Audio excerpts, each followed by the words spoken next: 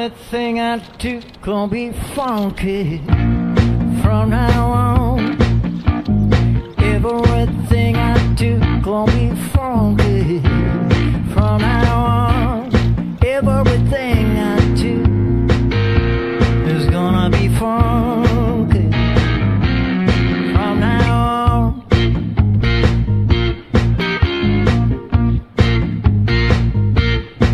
I get to groove and do my thing. A little soul can do no harm, yeah.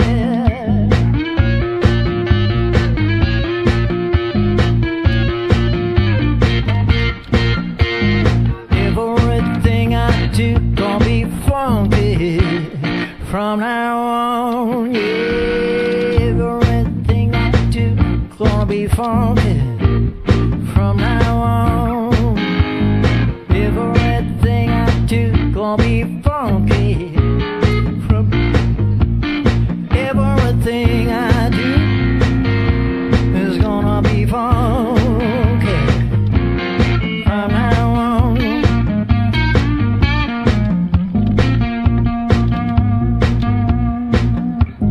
Never before have I felt so good, just doing my natural thing. I got my hang-ups and I got my balls. Deep inside I'm free. Let your head down, don't you worry who's to say what's right or wrong. Everything I do gonna be funky from now on, yeah. Everything I do, everything I do, everything I do, everything I do is gonna be funky from now on. It's gonna be funky from now on. Everything I do is gonna be funky. Everything I do is gonna be funky. Everything I do is gonna be funky.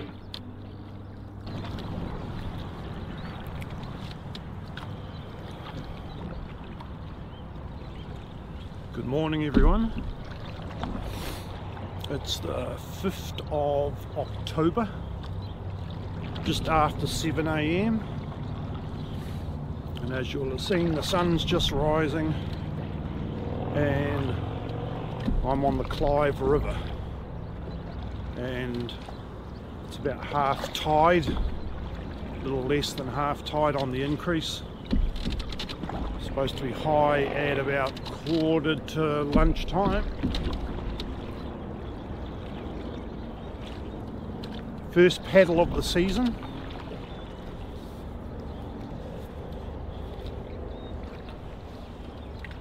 It's been a major bit of an issue getting back on the water in Hawke's Bay after Cyclone Gabrielle.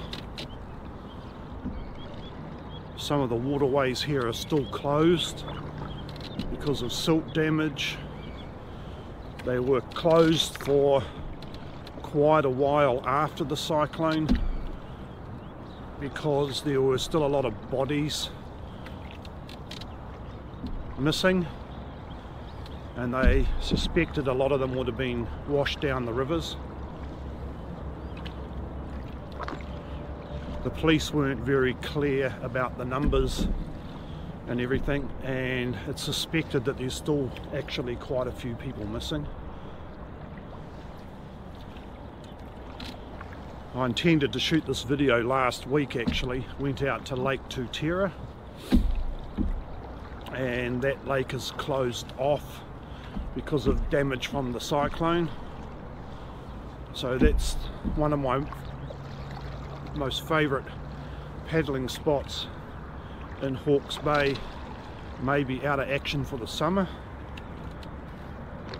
It's just early spring here at the moment. I think it's about 9 degrees this morning. Supposed to reach a high of about 24 today. And supposed to be fine, no wind. So it should be a nice day. So I've had a busy couple of weeks because the site that I work for is moving from a small facility to a huge multi-million-dollar facility, and we're working through the whole thing of all the logistics of getting everybody over to the new location, starting up the new kitchen, figuring out the food service routine, all that kind of stuff. So yeah, this is the first opportunity really this season that I've had to get out for a paddle, and by fluke I ended up with 3 days off this week. So this is day 2. Good time for a paddle.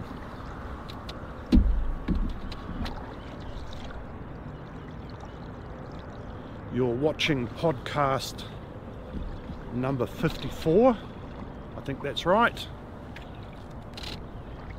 And the title of this podcast is going to be The Marrow.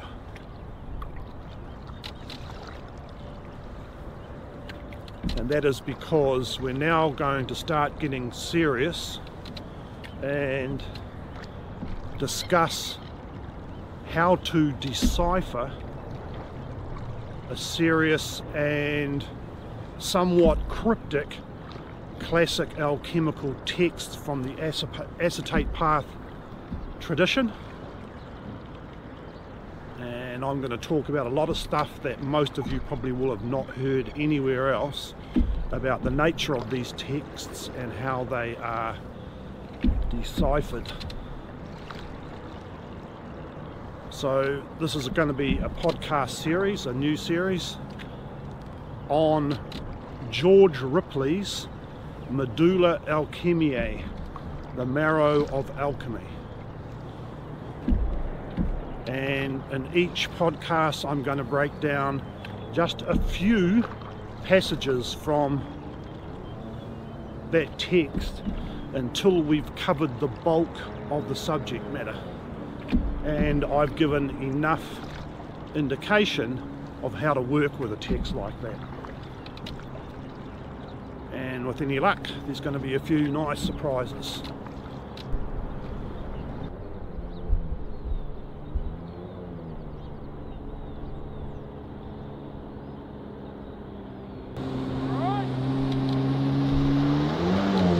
Don't want to get stuck.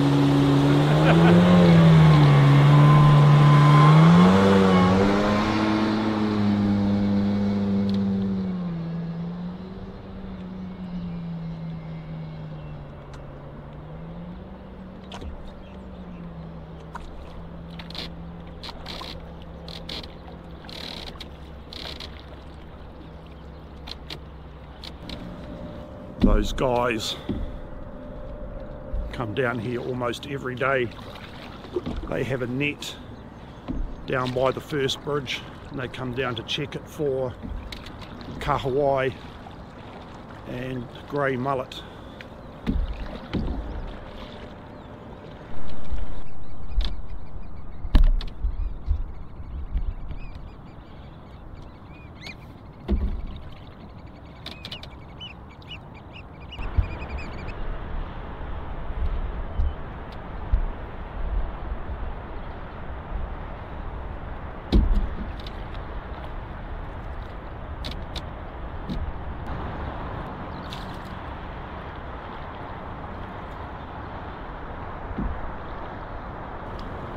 So there are 4 sets of bridges just here.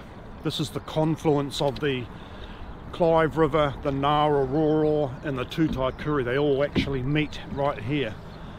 And there are 4 lots of bridges here right at this part.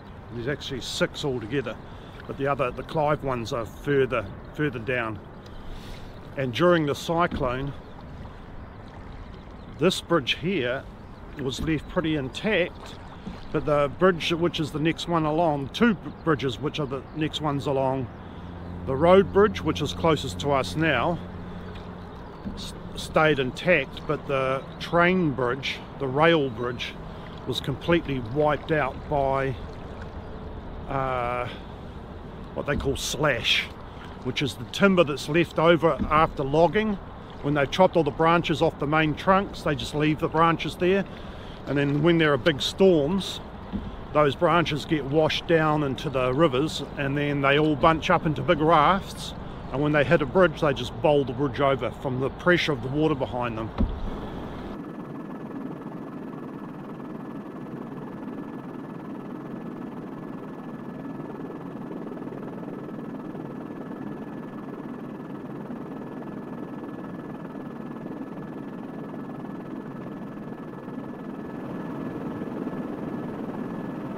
So this road is open again, and the rail bridge just got opened last week, I think. So it's taken them that long to completely rebuild as a temporary structure the rail bridge.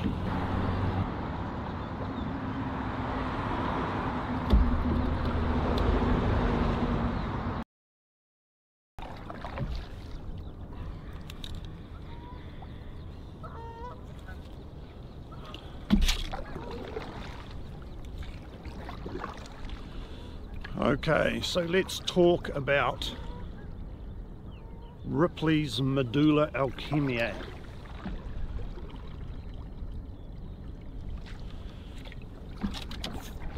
The first thing we should consider is that Sir George Ripley, he's sometimes called.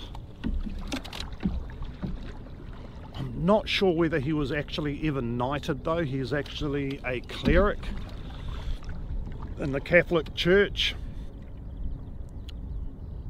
the Canon of Bridlington.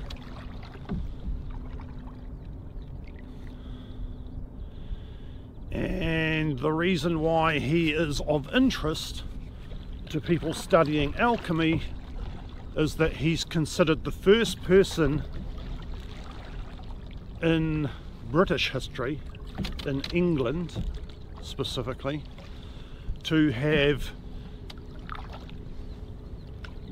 given sort of a rebirth to the interest and study of alchemy, and particularly an interest in the famous alchemist Raymond Lully, as he's known in the anglicized version of his name. So Ripley studied Lully's work and considered his work to be one of the most authoritative sources on the subject of what we now call the acetate path. So in the Western alchemical tradition, Raymond Lully is considered the father of the modern alchemical tradition.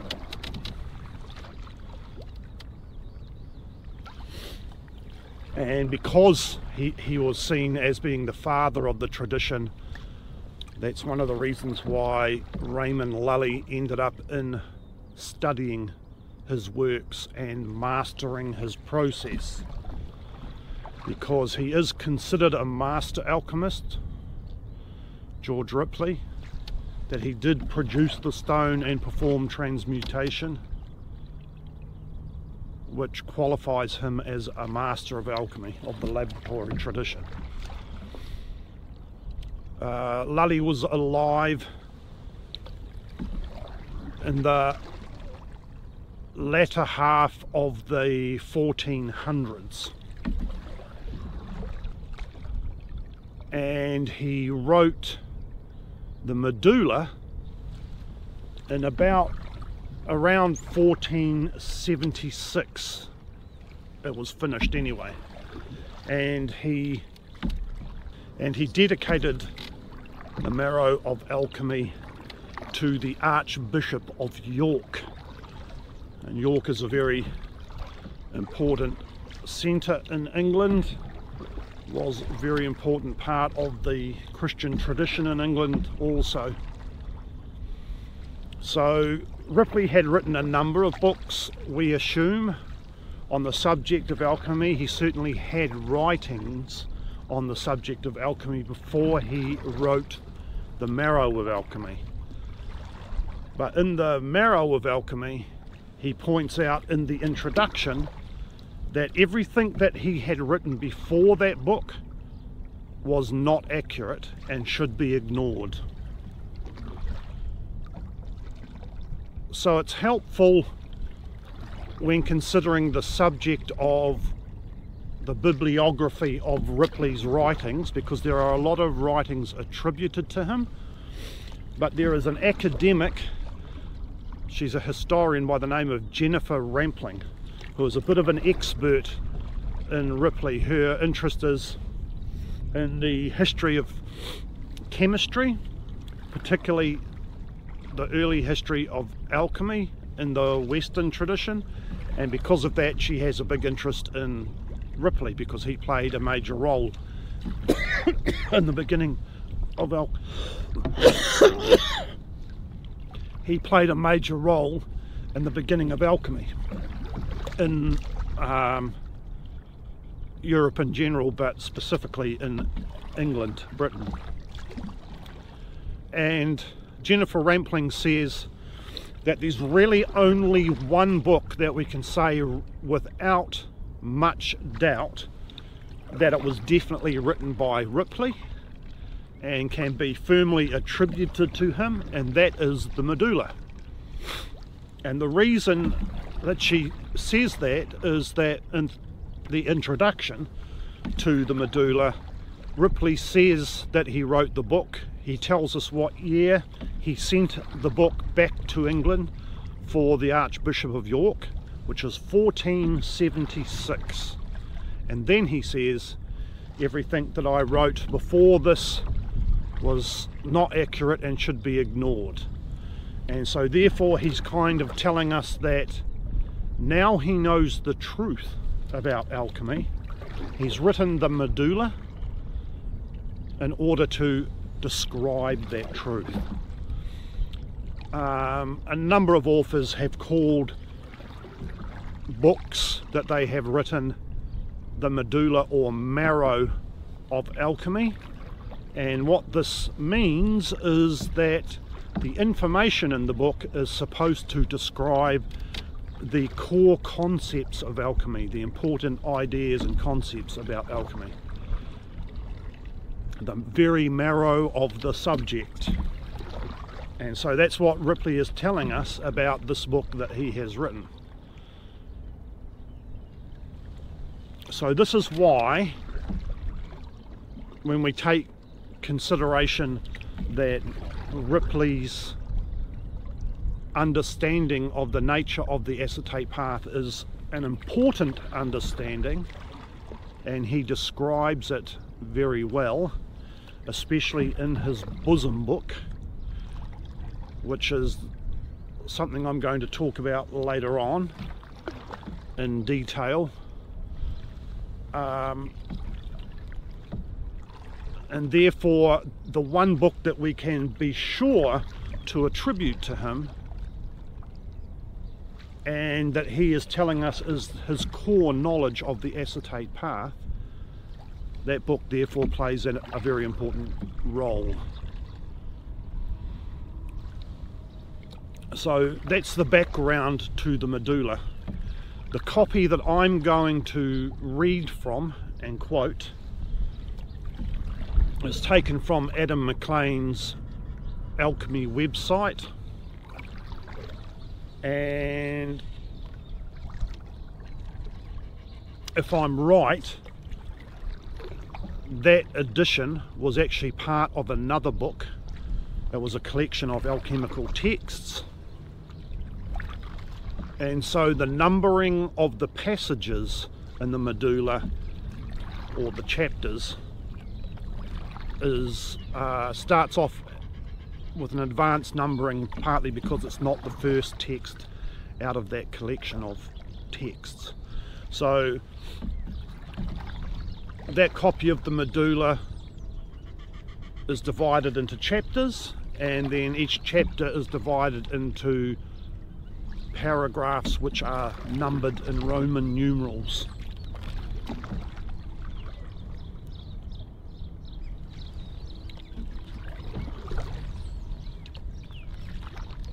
So I'm not going to begin quoting the text right from the very beginning, because largely it's just him dedicating the book to the Archbishop of York and telling him, when he's reading the book, to consider that he, Ripley, is being very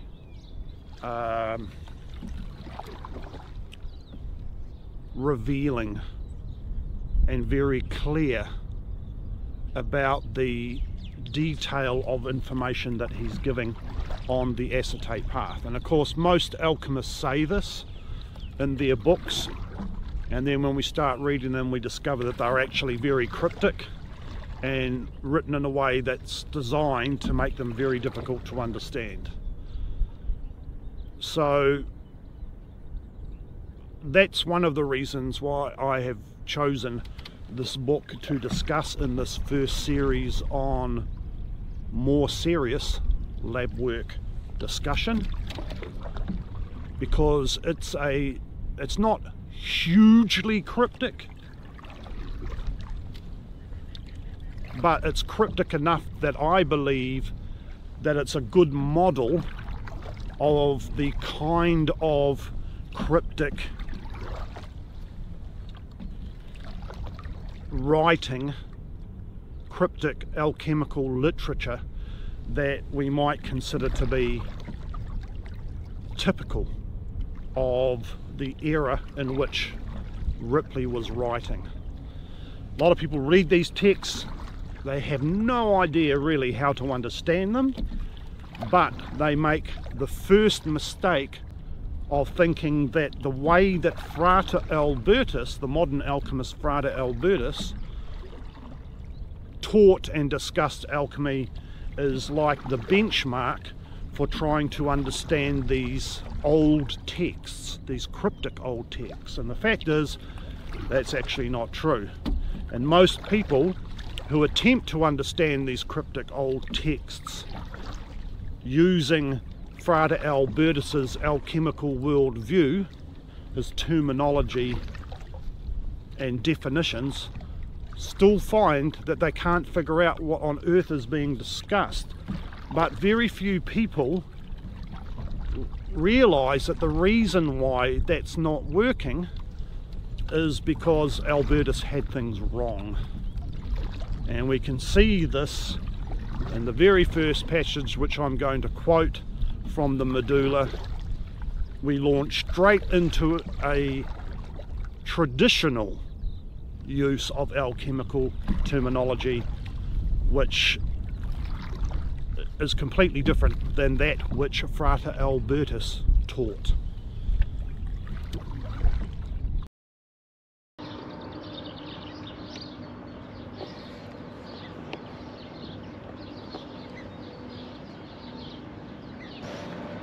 So I've just pulled over because I'm definitely fighting the current of the river now, plus a headwind. Wasn't making any headway at all. And sitting up here on the bank is just going to make it a bit easier for me to read and quote the text. So I think the section that I'm going to start quoting from is chapter 50, LXI, chapter 51 or something. Let's have a look. Yeah, in Roman numerals LXI, and it's titled The Preface of the Archbishop of York. And we're going to go down to paragraph number 9, IX in Roman numerals. Actually, I'll read paragraph number 8 first. I require not of you, and he's talking here to the Archbishop of York, for this secret a great sum of gold or silver. Nor do I put this secret in writing for you to bestow much cost and expenses upon it. Nor do I for myself desire any reward. These things agree not with the physic verity. In other words, it's not acceptable to sell the secrets of alchemy, which professes that its works are not chargeable and expensive. In other words, the true work for the Philosopher's Stone is not an expensive process. Marinus saith, beware that you spend nothing in this majesty of gold. And Dustin saith, with the value of one noble, which is a gold coin, is the whole majesty performed. So this is something to keep in mind, that in an ideal situation, and by ideal I mean if you actually know the whole process, you're not still trying to guess what to do and when to do it. If you actually know the whole process and know what you're doing, then the process is not long and it's not expensive.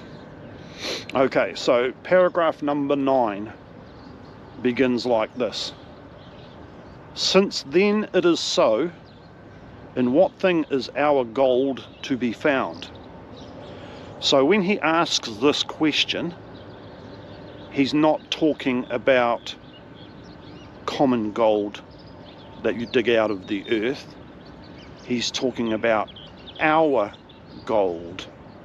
In other words, where can we find the gold of the alchemists?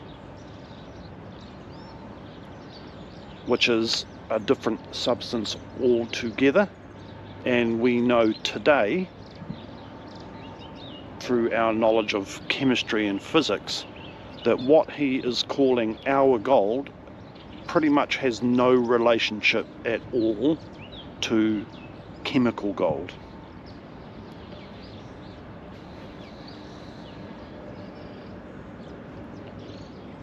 Then he says, is it not in mercury, which is called quick or living gold? Now that's not a very common term for the metal mercury, that silvery, watery, running liquid type metal that we know as mercury, that used to be in thermometers. So he's not referring to that kind of mercury. He's not referring to metallic mercury, because he's calling it living or quick gold. Is it not in mercury, which is called quick or living gold? So he's referring there to what alchemists call the principle of mercury, and there are 3 principles: mercury, sulfur and salt. So he's saying, is not our gold in the principle of mercury, which is called quick or living gold? So one of the things that he's now telling us about the philosophic principle of mercury is that one of its titles is living gold or quick gold, and that by this he is suggesting to us that the philosophic principle of mercury is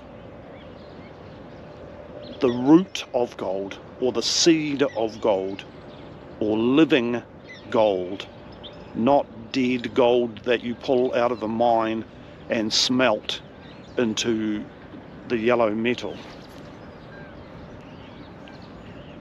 So our living gold is found in the principle of mercury.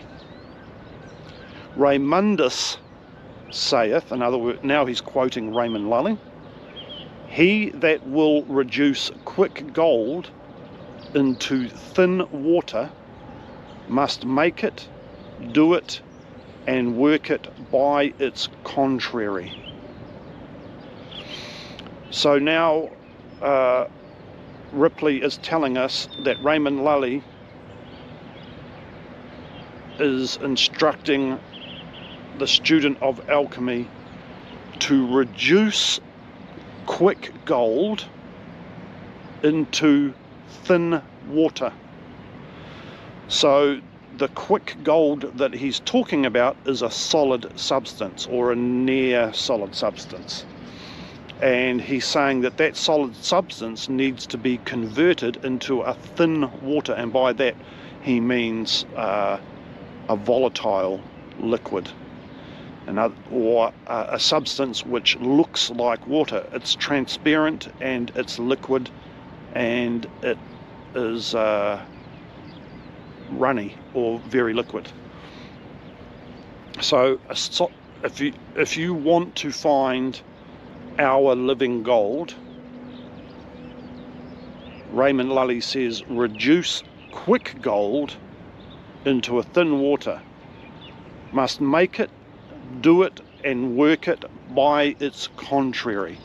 In other words, we take the solid form of mercury, and to turn it into a thin water we have to manipulate that solid by its contrary. In other words, fire or sulfur. By heating that solid, we can convert it into a thin water or transparent liquid. And he calls it its contrary because that thin water is a liquid, a water, and therefore its contrary would be a fire. And because it's called mercury, its contrary is sulfur. Mercury and sulfur are a binary pair, and sulfur is the principle of fire. For saith he, in other words, for Ripley says, quick or living gold has in itself 4 natures and 4 humours or elements. So this gives away now what this quick gold or mercury actually is. It is the acetate of a metal, and the acetates of metals, particularly the acetate of lead, is what the old alchemists referred to as our chaos, or our prima materia, our first matter. And we know that the chaos, or the prima materia, contains 4 elements.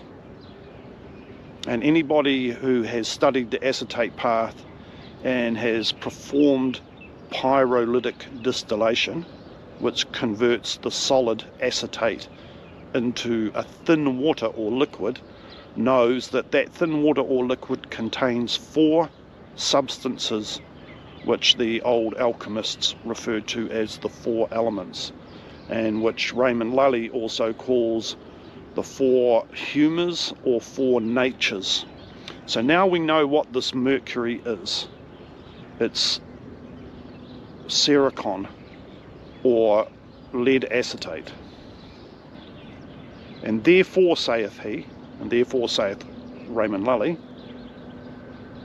if you putrefy its cold with its hot, and its dry with its moist, you shall not only have the humidity of all bodies, but you shall have a menstruum, which will dissolve argent vive, in other words quicksilver, or living silver, forever. For the least part of mercury being once dissolved, the dissolved mercury will always dissolve mercury ad infinitum. It's a bit of a cryptic statement there, and at the moment we don't need to understand what that is. All we need to understand in that first passage, paragraph number 9, is that Ripley and Raymond Lully refer to the acetate lead as mercury. The acetate of lead as mercury. And this, for anybody who understands Frade Albertus' system, when he talks about the three principles, mercury, sulfur and salt, Frade Albertus says that mercury is always a clear liquid, a volatile liquid, and often a flammable volatile liquid. So once we pyrolytically distill or dry distill lead acetate, we obtain a thin water, convert a solid into a liquid by fire, by heat or destructive distillation as it's sometimes called. And in that first passage, Ripley makes the point that we don't just call the thin water mercury, but he also uses the term mercury for the solid substance that the great work begins with, which is lead acetate.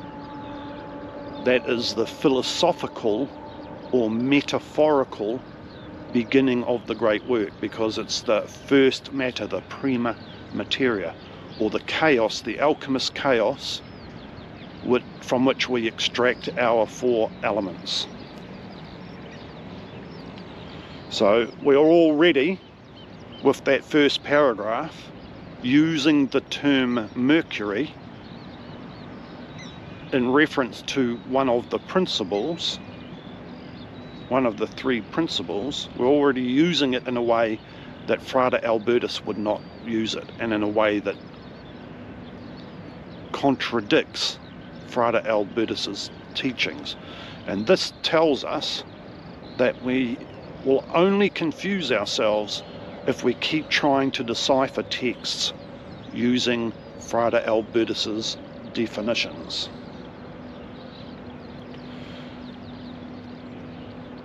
Paragraph number 10. Mercury may as well be called quick gold.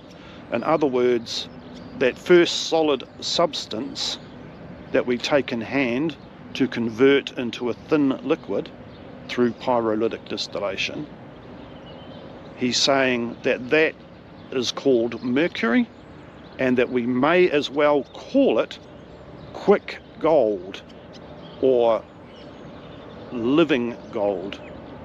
We may as well be called quick gold as quicksilver, because some people use the term quicks or living silver for that philosophic principle as well, for it contains them both. So when we pyrolytically distill lead acetate, that first solid substance, the prima materia, and we gain a thin liquid, he's saying to us that that thin liquid contains both quick gold and quicksilver. Another relatively common name for those 2 substances, which we can see in that distilled, pyrolytically distilled substance, is red mercury and white mercury, and he's calling them quick gold and quicksilver, for it contains them both.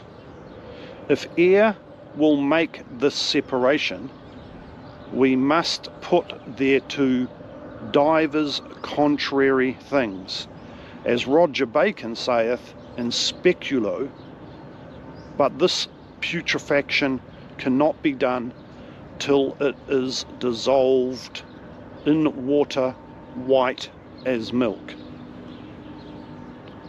So he's here telling us that we can separate the quick gold from the quicksilver, but first that substance has to be putrefied or digested in a water which is white as milk. And this is what the alchemists call lac virginis, or the milk of the virgin, the virgin's milk. And there's a bit of a trick in that comment, because when we pyrolytically distill lead acetate, one of the first early things that comes over is a milky looking white substance, which is actually water with acetone in it and sublimated salts of lead. And those volatile or sublimated salts of lead mix with the clear liquid, the water and the acetone, and form a milky looking substance which they call the virgin's milk. And he's saying that the quicksilver and quick gold must be digested in that milky substance. And he's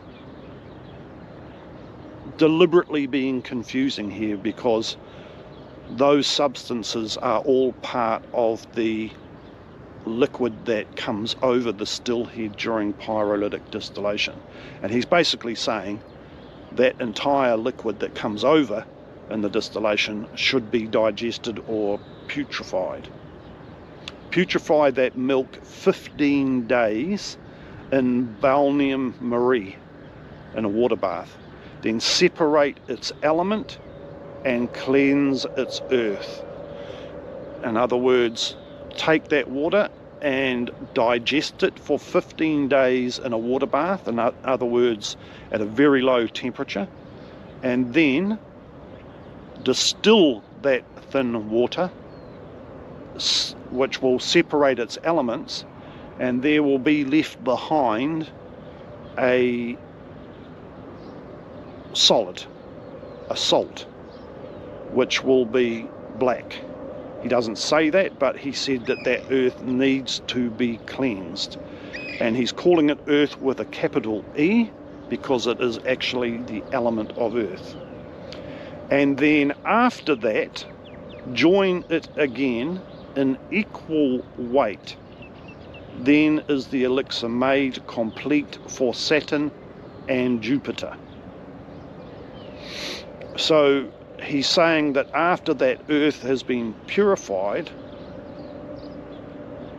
add back to it the other three elements in equal weight, and then is the elixir made for Saturn and Jupiter.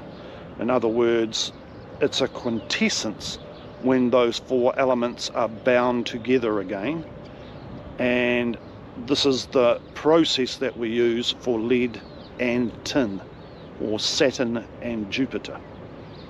Quick gold is crude. In other words, it's the source or root of metallic gold. This is what they believed, that lead acetate, or the chaos, or the prima materia, was the source and root of metallic gold that's in the earth. And he's saying it's a crude form of gold. In other words, it's not pure. Quick gold is crude, imperfect, and unfixed in every degree. In other words, it can be dry distilled, or destructively distilled, or pyrolytically distilled, because it's volatile. It's not fixed in any degree. And yet it is accounted a body. So even though it's not fixed, it's not a fixed solid, it's still referred to as a body. Quick gold is a solid substance, or a body, or the prima materia. Again, this is not what Frade Albertus teaches about mercury. So the alchemists of Ripley's tradition, in their code language that they use the word mercury almost for all of the substances in each step of the work. Although there be no fixation in it, and therefore it may be much sooner brought to its first matter. In other words, it may be easily distilled than any other of the bodies that have any part of fixation in them. In other words, lead and tin, Saturn and Jupiter, may most easily be reduced to their first matter or their acetate than any of the other metals. For they must have much labour, the other metals, and long time to separate them and bring them back to their first matter. So he's telling us here why we use lead or tin as the first substance of the stone, or to make the prima materia from, because they are most easily reduced to their first matter, or they're most easily made into a lead acetate, and then most easily pyrolytically distilled. The other metals take a huge effort, and that's why most alchemists don't use the other metals. Chapter 11. For, saith Lully, the elements of mercury, in other words the 4 elements which are contained in lead acetate, may be dissolved, and by that we mean pyrolytically distilled and reduced from a solid into a liquid, and being so dissolved they may be separated. So once the metallic acetate becomes a liquid through pyrolysis, we can then separate the 4 elements. We can't separate the 4 elements when the lead acetate is still a solid. There be some that think our resoluble seed, which is, now he's referring to lead acetate again, and he's calling it a resoluble seed. In other words, it's a seed of gold, and it can be redissolved or reduced to a liquid, or dissolved menstruum. In other words, that liquid, the thin water that is the product of pyrolysis, is a menstruum, and it's the lead acetate or quick gold dissolved. They call the distillation of lead acetate, converting it from a solid to a liquid, as a dissolution, or dissolved menstruum, is the water of argent vive, and argent vive is Latin for living silver.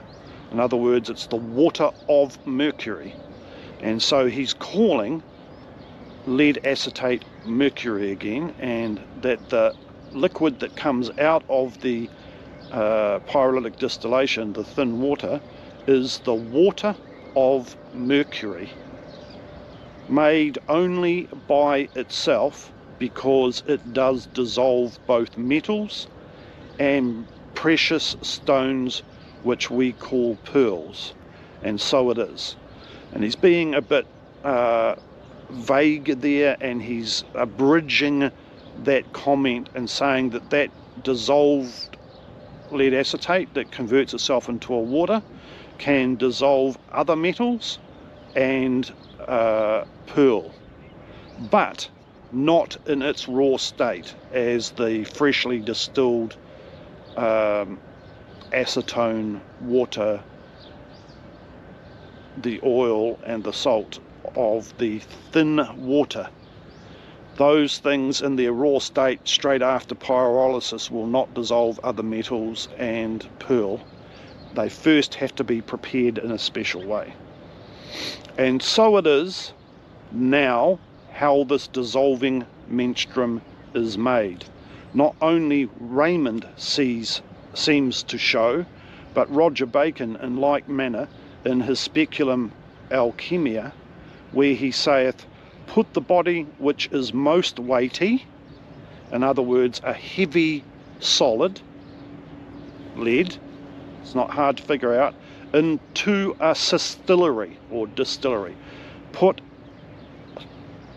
lead acetate into a still, and draw forth thereof its sweet rose or dew with a little wind or breath.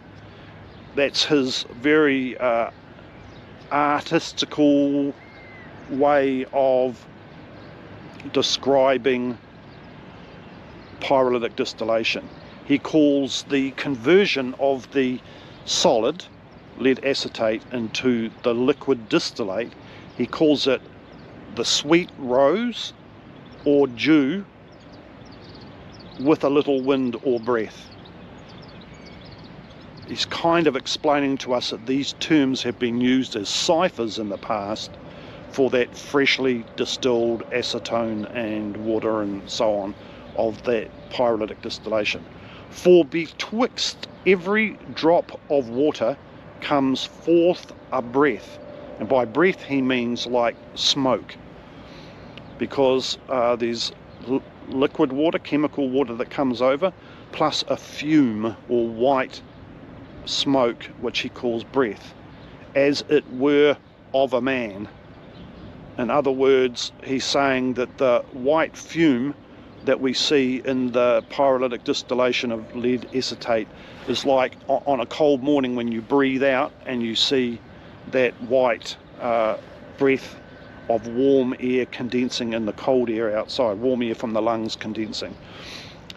So he says it looks like the breath of a man, which is the substance of argent vive, quicksilver, and which the philosophers call our mercury, which, if it be well putrefied beforehand, will then yield more and issue out forcibly, as it were wildfire out of a trunk, especially when the red fume comes. Thus have you one of our argent vives, or living mercuries. So he's saying there that if you take the lead acetate and first digest it or putrefy it before you perform pyrolytic distillation, you will end up with more product. The white fume and the red fume or red oil that come over in that pyrolytic distillation will come over more quickly and in greater volume if you digest the lead acetate first. And he's quoting Roger Bacon there, I think. So one more paragraph for this video. Paragraph 12. To the same thing Raymundus assents. In other words, Raymond agrees with Roger Bacon about that, where he saith, then have you that argent vive, which is called ours, with a capital O, and so it is indeed one of our argent vive. In other words, it's the mercury of the philosophers, not metallic mercury. Although the intent of the same philosopher in Libro Anime Artis Transmutionari, chapter 2, is touching another more noble and more excellent water, supposed by some to be our burning water, drawn out of the gum of vitriol. So what he's saying here is that there is a similarity between the process of pyrolytically distilling lead acetate and the process of pyrolytically distilling vitriol, gum of vitriol, which is the way that you make sulfuric acid. He's saying there is analogical relationship between the two processes. They look similar.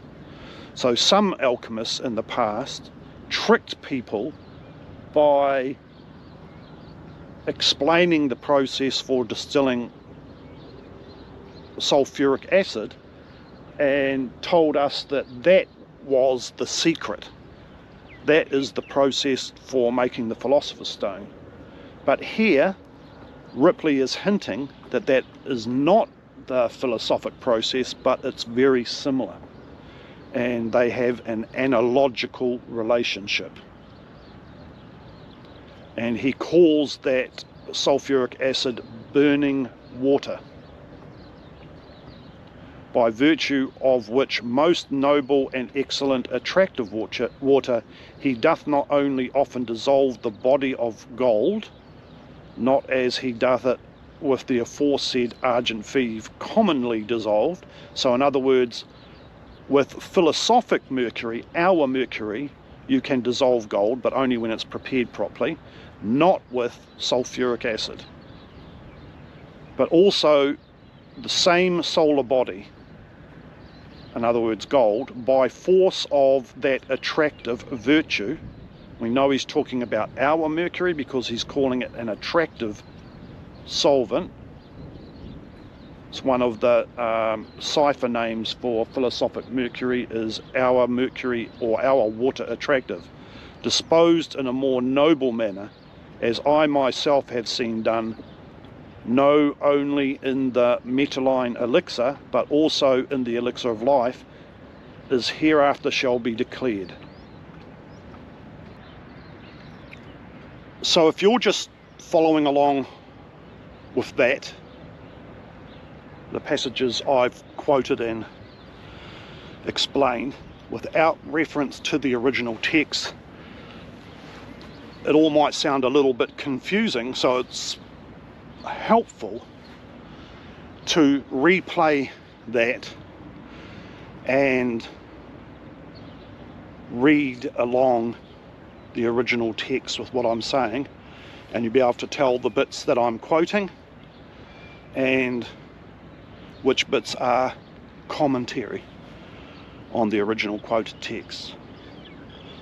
So I think that was 3 paragraphs, and that's probably enough for this video while we're getting started on this series. And that allows us then to explain what the important message is here in the opening passages of Ripley's explanation in his medulla. He's telling us what the starting substance is, metaphorically, because the actual work begins in preparing lead by calcination. We have to take lead metal or another form of lead and we have to convert it into lead oxide. Those are actually the first steps of the work. But the old alchemists, in order to be a little bit confusing, while not lying because they're talking metaphorically, they begin often describing the great work by first discussing lead acetate, which he calls in these opening paragraphs living gold, living silver, but more particularly mercury.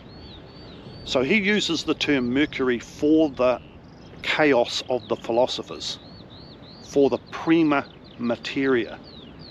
So he uses the word mercury as a general, all-encompassing label for the material that we are manipulating in order to create the Philosopher's Stone. That's the first message that he's opening with. And of course it helps to realize that he's not discussing the calcination of lead and then the dissolving of that lead oxide in acetic acid in order to produce lead acetate. He's missing all of that out, and he's saying we begin with the chaos, because in the universe, when God is creating reality, that's what he does. He starts with the chaos of the elements, what's called the chaos, or the remote chaos, the first chaos in the universe, from which the 4 elements are extracted, which are used as the building blocks for physical reality. So that's where they often begin explaining the story of the Philosopher's Stone. They don't actually start at the very first thing that you do, unless they are just describing a recipe. And the medulla is obviously not just describing a recipe like in a cookbook of how to make the Philosopher's Stone. In this version of the story for the stone, he's discussing the philosophy of the process, and he's doing that by using lots of different terminologies that are used to describe the different parts of the stone and the different processes that those parts go through.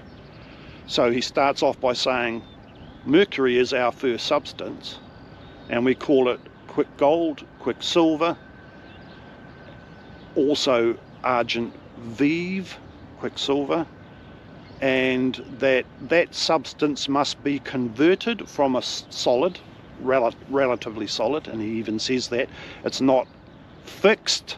In other words, it's not like a non-volatile metallic salt or powder. It's soft and malleable, which we know is true of lead acetate, and it's called a body, in other words prima materia, but it's soft and malleable enough that you can distill it and it will convert from a solid into a volatile liquid, what he calls a thin water. So this is where we're beginning the opening salvo of the medulla and his discussion of the process of the acetate path. Know what the first substance is, then realize that it has to be converted from a solid to a liquid, and that is done through pyrolysis. And all of that is described without actually saying it clearly. We're doing pyrolytic distillation here, although I think it was in the 3rd paragraph that I just quoted, they're discussing the fumes that arise and the water that comes out of the pyrolytic distillation, without actually in detail saying what it is that they're doing. What they expect is that a person who's reading the medulla and is trying to get insight into the process by reading it, that they already have a rough grasp of what the work is and how it functions, so that they can fill in the details themselves. When you're reading it, you're supposed to go, oh, I know what it is that they're talking about here. It's pyrolytic distillation. And they're not saying it openly, but it's obvious from what they are saying that that is what they're discussing. So it is a philosophic text in the manner that they're trying to explain to us the different kinds of words that are being used in other texts to name and describe the processes and the substances that all revolve around pyrolytic distillation of lead acetate, or possibly tin acetate. So because there's a noisy plane in the background and the tide is now coming up so much, I'm going to have to jump back in the boat. I think we shall leave it there for now and pick up at paragraph 13 in the next podcast. Thank you very much for watching. Thank God it's summer almost again. A busy time coming up, as I said at the beginning of the video, because we're moving our work site now, so there's going to be a whole lot of extra hours work for me, but hopefully at the end of this summer we'll be having some interesting canoe trips, which I can use as the basis for continuing the other videos in this series on Ripley's medulla.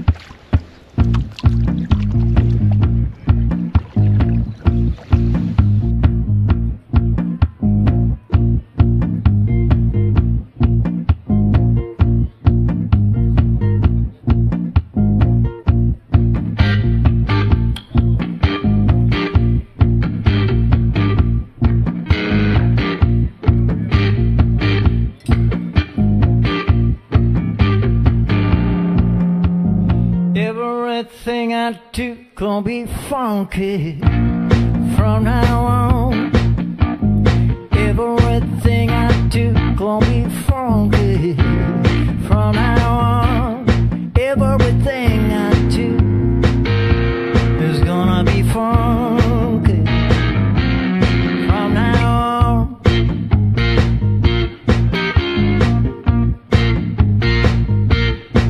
I get to groove the groove and do my thing. A little soul can do no harm, yeah.